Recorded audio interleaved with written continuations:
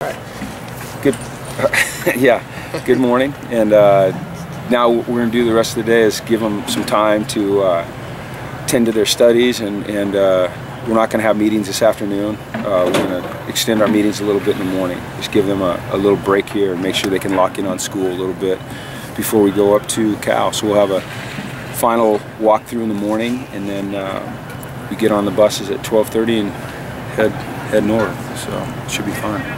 How do you think the first week of classes kind of sat with them for a full week? You know what, I think they like this schedule. We get them up early, and they're early birds anyway, because year-round they work out early. And they're very focused at practice. I think that helps us. And then we get them at the end of the day as well in meetings, and maybe we come out here and just walk through a couple things, and it's been good. You know, I haven't noticed any lapses in their focus or anything like that. And so I think it's been good. I'm glad we did it last week to just give them a feel for how it was going to work out. It's just been a bit of a learning curve back in college, and the idea of rivals and for me, for who was important.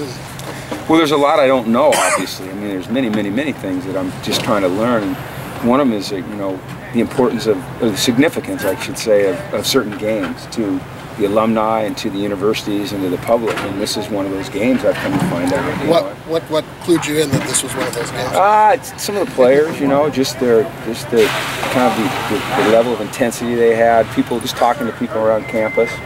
You know, there's a lot of things I'm not familiar with down here, and it's fun to learn about them. What have you learned about this rivalry? I've learned that it's a little bit more significant than people would, you know, think. You know, we get a lot of emphasis on our game versus Southern Cal, but this game versus Cal is I guess pretty significant as well. So we try as a team not to put any extra emphasis on any one game, just because we're trying to develop a level of consistency. But there's certain things that you just can't control. You know, there's certain vibes that happen. That's impossible with the way college football is. Yeah, and that's one of the great things about college football. It's one of the things I love about college football is it's like the passion of the fans, you know, towards their university and maybe against another university. So it's pretty neat. Pretty neat.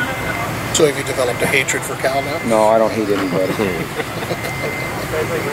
You talk about Brett Hundley. Noah Mazzoni was telling me this week that he finally thought that against Colorado he was able to kind of dictate the kind of tempo he wanted to establish an offense. Can you talk a little about that? I agree with Noah. We were smoother in our operation, and our tempo was more like we wanted to be. And I think it was partially Brett, but I think it was also just, you know, after having, that was our into our fifth game, and getting used to what we're trying to do. You know, you want it to start and happen right from the get-go, you know, and you want to be at full throttle right from the get-go, but that's probably not realistic. I mean, it's a new program, a new system, new coaches, new terminology, and so it just takes you a little while to ramp up, and I think we're starting to hit our groove a little bit there. Is there like a goal you guys have in mind for like time between plays? It depends on the situation, and sometimes if we're substituting, then the defense has an opportunity to substitute as well, and you'll see that the umpire will stand over the ball and wait for them to make their sub. So that sometimes can slow things down. But if we're not substituting, I mean, we want to go as fast as we can go. You know, if you can catch a defense off balance a little bit, if they haven't had a chance to read maybe some of the tactical clues, some of the tendencies that you might have developed through the years before the ball snapped, that helps you. But in terms of a specific time, it varies. You know, it varies by time in the game, by score of the game, things like that. Any change in zone one status? Yeah, he practiced. He did everything. He had his helmet on. He felt good, and he's ready to play on Saturday night. Starting? No. We're going to start Damien out there, and you know, we'll get Jordan some time, and then going forward, we'll just, you know, we'll figure out the best way to play those guys, you know, to help us win football games and play good defense. You talk about Stan McKay. He's played some pretty important downs for you guys defensively, and 2 interceptions the last 2 games. And just what does he bring to you? Great intensity. He loves to play the game. You know, we have that role for him in our base package where we put him in as a weak inside linebacker, either he or Dalton. And Stan's really embraced it. You know, he's taking it to heart. He calls himself a little backer. You know, a mini backer or something. I think it's mini backer.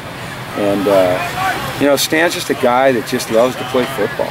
You know, and he's passionate about it, and it rubs off on his teammates. he's obviously the last couple weeks had a knack for being around the ball. Okay? All right. Thanks.